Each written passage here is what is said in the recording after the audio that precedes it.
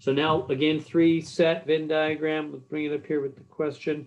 The number of elements in A overlap B overlap C complement. So what does that mean? Number of elements in the overlap in common. That means in common, right? They overlap in the overlap, which is the U, in common to all 3 A and B and opposite outside of C. Right? That's what that's saying in common language. It's saying the number of elements in the overlap, U turned over, in common to all 3, A and B and the opposite of C. So, why don't we do the opposite of C thing again? That seems like it's helpful to start with that. So, do you see it? So,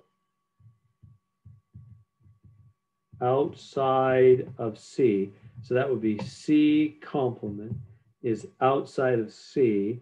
So that would be this guy, and that guy. Because here's circle C, right? So there's circle C. So C complement outside of C is just those 3. That's the opposite of C. So, so it's just these 3. So then what do those have in common with A and B? So here's circle A, here's circle B. So among these 3, which of those are in the overlap with A and B?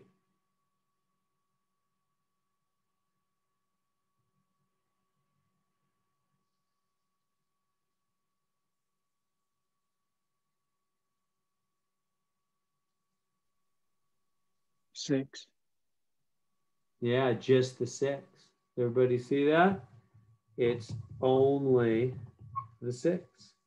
And so that's our answer on that one. That's right. It's just the 6, isn't it? Because these 3 are the 3 outside of C, because here's circle C. So those 3 are outside of C. Those 3 are C complement. And then if you take A and B overlap, and then you take the 3 that are C common, where do they all overlap? Just with the 6, huh? Only A and B overlap only with C complement at the 6.